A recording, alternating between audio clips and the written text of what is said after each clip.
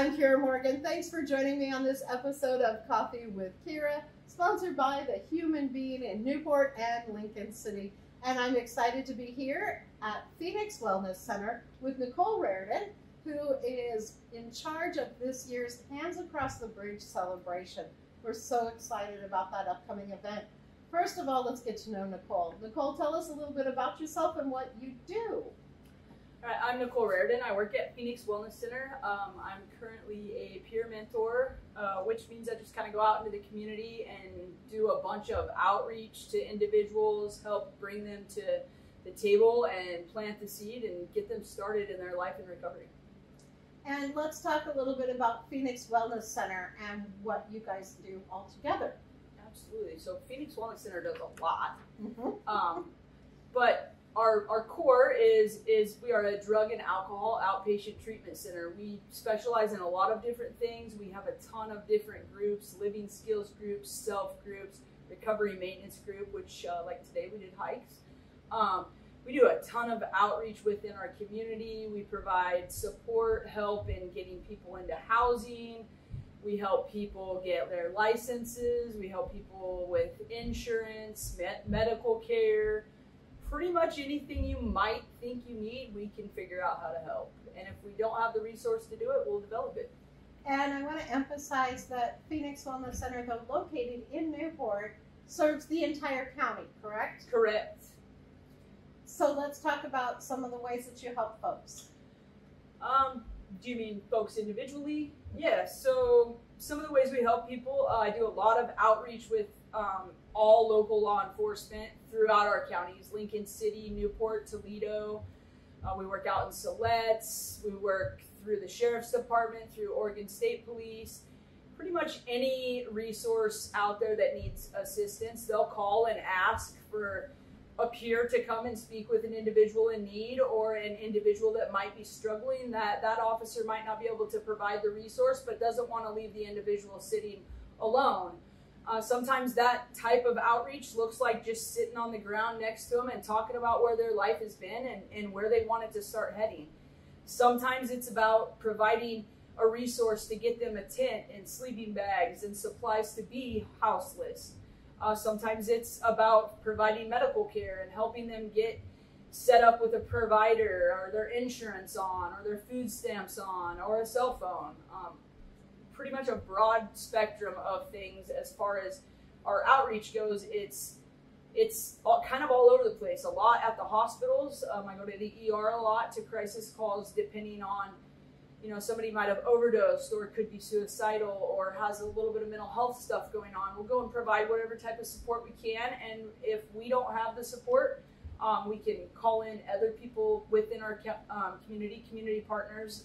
We work a lot with, like I said, local law enforcement, but there is the LEADS program and things like that we're able to use and access as additional resources to really help that individual get up off the ground and start to grow their own life back. Now, the LEADS program, you mentioned that. Can you tell us what that is? I don't know a lot about the LEADS program, but I know it's through the local law enforcement. It's a program that's developed to be able to provide resources to people. For example, a call I just went on with Newport Police Department. They activated with the LEADS program. A LEADS program provider showed up and was able to help that individual get secure with housing, get secure with, maybe sometimes they need help with getting their electricity back on, or things of that nature that they're struggling with that might be holding them back from being able to make the next step forward and gaining recovery. And let's talk about a great event that's coming up, the Hands Across the Bridge event. Let's talk about that. Let's talk about that. What are you doing? So this year, the Hands Across the Bridge, it's held in Walport every year now. I believe it starts at 11:30. It's an amazing event, you guys. Like, if anybody has never been to it, whether you're struggling with addiction, in addiction, had experience with addiction, or have had nothing to do with it, it is an event that we as a community really want to develop. Getting back to the root of being a community event where the community members can come and just be with each other and provide support to one another through all aspects of trauma.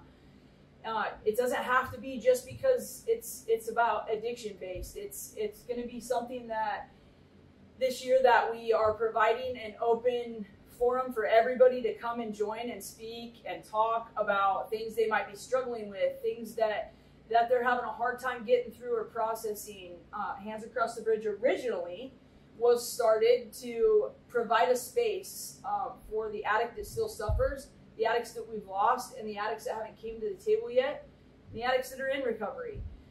That event has been developed over the years to provide that type of a network for people to gather and talk about their struggles, their experiences, their strengths, their hopes. This year, I'm looking for a lot of, I guess, more excitement to bring to the table, people that are there to talk about the things that they're doing today in life. Maybe a little bit of their experience, but more so about how their life has progressed and the things that they've gained in life today. Because I think what we fail to realize as a community, the stigma around an addict is they're still where they're at, even if they're in recovery. And sometimes we don't get to see that growth. Like I said earlier, I go to the hospitals a lot and meet people in crisis situations. And I've been trying really hard to let the hospital know, like, hey, this person made it to detox. This person is progressing in life. This person is gaining these tools in recovery, because those tools that they gain in recovery without me advocating and saying, hey, this person's actually doing life and actually living life, they don't know that. So to be able to provide that information to our community and to be able to have an event like Hands Across the Bridge where we can all gather and just love and support one another, no matter what that looks like, is such a blessing and so close to my heart. I'm super grateful to be able to be a huge part of it. What I love about Hands Across the Bridge, and I've been attending for the most part of over 10 years probably, and what I love is the fact that families are coming together and celebrating their family members who've made it through a very difficult time and are moving forward. Absolutely. And so with that being said, like, it's open to kids of all ages. It's open to anybody that would love to attend. And like I said, this is an event that you might not have an addiction past or be an addict yourself, but I'm going to encourage everyone that hears this to please attend. It's such a powerful and moving and amazing event to see all of these people that have came from such deep, dark struggles to prosper in life, and to see people that have had their kids taken away because of their addiction and now have their kids and are able to attend things like this. And it's such a heartwarming event to see people hold hands and walk across the bridge. And you know, the best moment for me at Hands Across the Bridge is when all the drumming stops and all the people stop and we take a moment to remember all the people that we've lost and all the people that are coming to the table, because that is the most powerful aspect of this. Is we don't realize how many people we're losing to addiction today, and giving that moment of silence to provide that space for those people that are there and the people that are watching or listening to just take a moment to reflect on the things that they maybe have lost, but more importantly, the things that they have gained. And let's take a moment to talk a little bit about addiction. It looks a little bit different now. What are some things that you're seeing? So within this community, there's a lot of fentanyl. It used to be meth was the thing, or cocaine was the thing. Today, fentanyl is the thing. Is it a powder? It's pill form, it's powder form, it's pill form. I know nothing about it. I've never seen it. I know the name. That's all I know. It comes in a pill form, it comes in powder form. It literally comes in, they'll make it look like a stick of sidewalk chalk. Super scary. Like, they make the pill form originally, they called them blues. Now they make them in every color. The blues, the actual blues, look identical to a 30 milligram morphine pill, pharmaceutically produced. Like twins. The only difference is if you took a pharmaceutical grade and a street made and you tried to smash it, the pharmaceutical grade is dense to where the street made is not. It's because it's not chemically mixed up, right? So like, you might do a part of it and all of that the fentanyl is in one piece of it. It's literally equivalent to, if you can imagine, 2 little pieces of table salt. That's how much it takes to overdose. Unfortunately, today it's really targeted towards catching a child's eye. Why? What? It kills people. So what is the point? I mean, okay, coke, meth, those are addicting. They're to keep you coming back for more. If your client is dead, there is no coming back for more. Right. So fentanyl is laced in everything. Today we see it all across the board with individuals that we work with, individuals that we speak with. We have a lot of people that will say, I've just been doing meth. And throughout our conversations, we'll discover that there's actually fentanyl in your UA.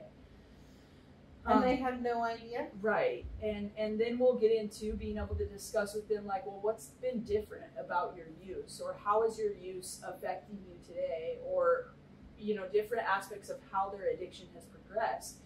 And in conversating, you will gain the knowledge of, like, okay, well, I realize I'm sleeping more. I realize I don't have as much energy. I realize I need more quicker. I realize, you know, different aspects to where people that were using meth 10 or 15 years ago were just using meth. And unfortunately today, fentanyl is mixed in all sorts of things. I do a lot of outreach with kids, like I said, a lot of outreach within our community. And the scariest thing to me is that it's targeted to kids.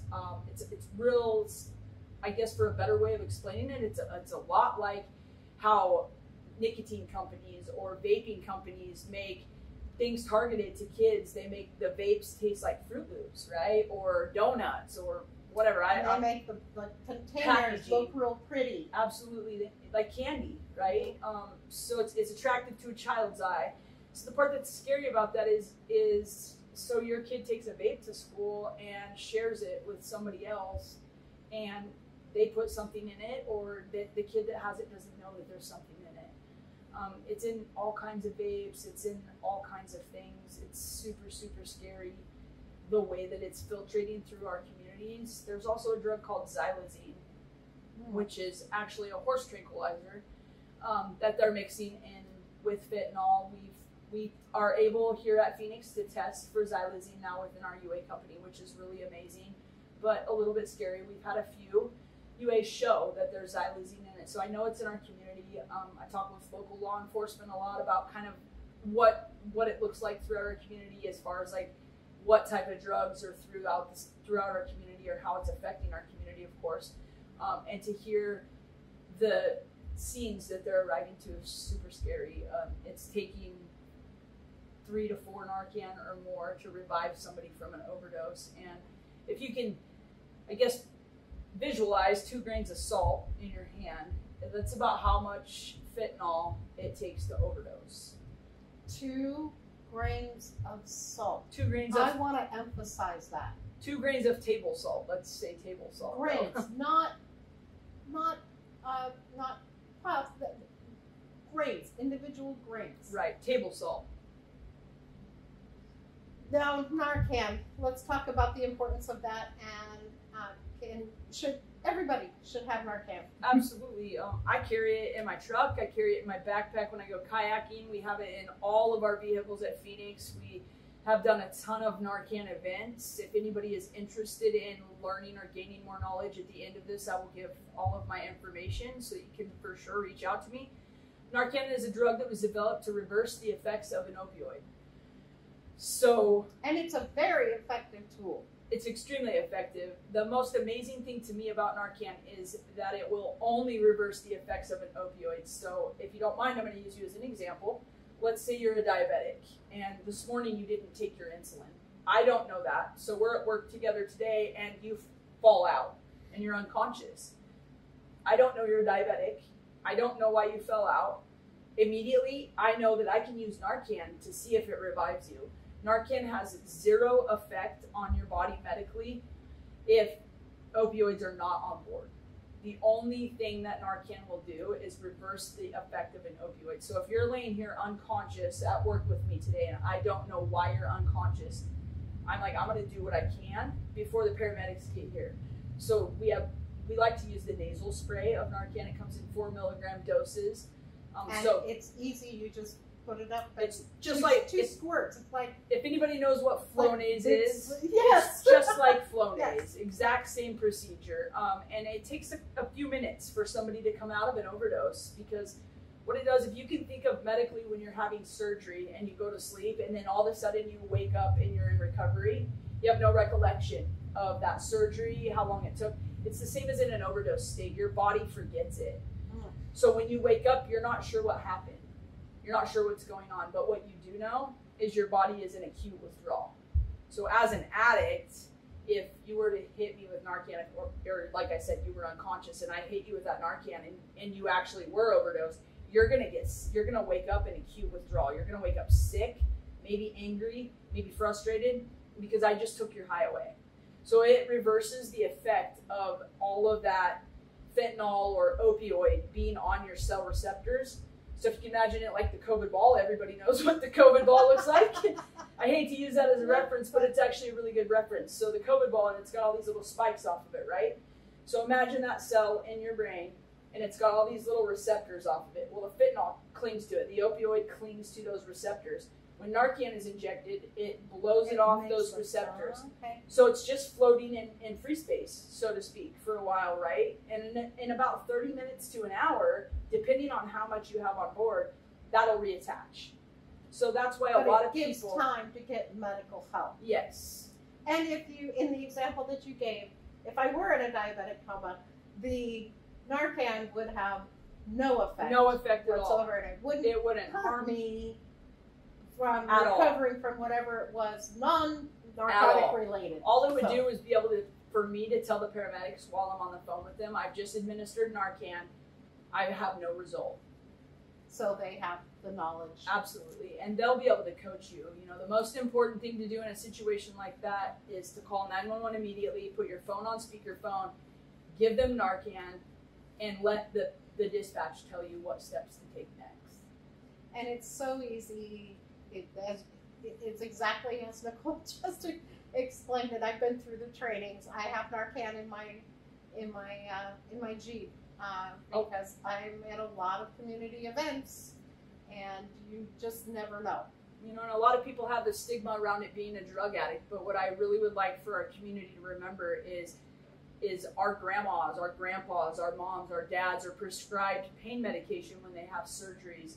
I've worked in the medical field for a long time, so I've definitely seen this happen. But you know, your grandma, say, takes her pain medication and she falls asleep, and in her pain of sleeping, she doesn't remember that she just took her pain medicine 15 minutes ago because she feels like she's been asleep for a long period of time. So she wakes up and she takes another one because it hurts. Could send her in an overdose state. So most medical providers, when they prescribe an opioid, they will also prescribe Narcan. And it can be, how can folks get Narcan? Is it only through the classes that you hold? No, anyone can obtain Narcan. Your medical provider can actually write you a prescription for it. You can go to the pharmacy and request it. I know Newport Library has it on hand. No questions asked with any of these foundations. Lincoln County Mental Health has it. We have it here. You're more than welcome to come into Phoenix Wellness Center, and I would be more than grateful to teach you how to use it because it really could save somebody's life. And you here at Phoenix offer Narcan classes on a pretty regular basis. Yes, we do a class about every 90 days. We'll have another one coming up in about another month and a half. Wonderful. And of course we'll keep folks informed of, you know, when you're doing that. All right, so recap, Hands Across the Bridge, date, time, location. Date, time, can you see? Date, time is September 16th, 2023. It's going to be at the bridge crossing. Will start at 11:30. I'm going to encourage everybody, please be there by like 11. What about parking? And this is at the Interpretive Center? Yes, ma'am. So that's why I encourage people to get there a little bit early. Parking in Walport's kind of terrible. Kind of. There is the field on the back side of the Dollar General, if people are familiar with that area. Mm-hmm. That's a great space to park at, and it's really convenient because as soon as we're done with the walk across the bridge, we're going to gather at the community center, which is kind of across from the Dollar General. It's going to be a great event, guys. Like, it's going to start at 11:30. Like I said, I would recommend getting there at 11. It's a lot of fun just to socialize and talk with people. That's my favorite part. Yeah, people that are just doing what you're doing. And last year you had drummers. Yeah, we'll have drummers that walk us across the bridge. They'll start the ceremony with drumming, and they'll drum us all the way across the bridge. It's just a great event. There'll also be food. So I know some people come. If there's food, there's food. So good reason to come. There's going to be some speakers talking about kind of what their life is like today and the progresses that they've made, or maybe the struggles that they've had. And also, with that being said, if anybody is listening and feels compelled to speak at this event, please do not hesitate to come find me. I will have a very similar bandana on, guaranteed. Not hard to find, or find Kiera as well. But please don't hesitate to, even if you just want to share a little bit of your story, 30 seconds, 10 minutes, whatever you got, we would love to have you speak. Like I said, we just really want to bring that whole aspect of what it looks like as a community focus. Fantastic. And how can folks get a hold of you if they want some more information about Phoenix Wellness Center? Yes, so I'm going to give you guys my office number, which is 541-272-5048. My email, which I'm not going to lie, I'm not good at answering, but is nrariden@phoenixwellnesscenter.org. Or the best way to reach me is my cell phone, which is 541-243-4895. Or just come into Phoenix. We're located in between JC Market and Salon Ethos on Highway 101. Now McKay's Market. Oh man, you got me. It's okay. That's a tough one. It's been just JC happened. for years. Yeah, I know. 8 days ago. But we're at 145 North Coast Highway, Suite B. So please don't hesitate to call. Come in. If you're struggling, you know somebody that's struggling, please call me. I would be happy to reach out to them, or that was one just thing be that there. we really didn't mention, is that you also provide support for family members. Absolutely. If their family member isn't quite ready to make that change yet, you help with family members and getting them the resources that they may need. Yes, absolutely. You know, that it's like you said before, Phoenix is kind of a family-oriented business. We take pride in making sure that every aspect of that addict's life is taken care of. If that means providing support to their children or their mom or their dad, sometimes it's a simple phone call and sometimes it's a lot of phone calls, but in the end, it teaches everybody how to provide support to that individual. And really, addiction isn't just about an individual, it's about the whole family. All right. Thank you so much, Nicole. Remember to like, subscribe, and ring the bell so you can get notifications. We really appreciate it. And thank you so much for watching and listening to Coffee with Kiera. I'm Kiera Morgan. Thank you, Nicole. We are sponsored by The Human Being in Newport, at 6th Street and Highway 101, in Lincoln City at the north end of the highway on the west side, next to TLC Credit Union. For Oregon Coast Breaking News, I'm Kiera Morgan.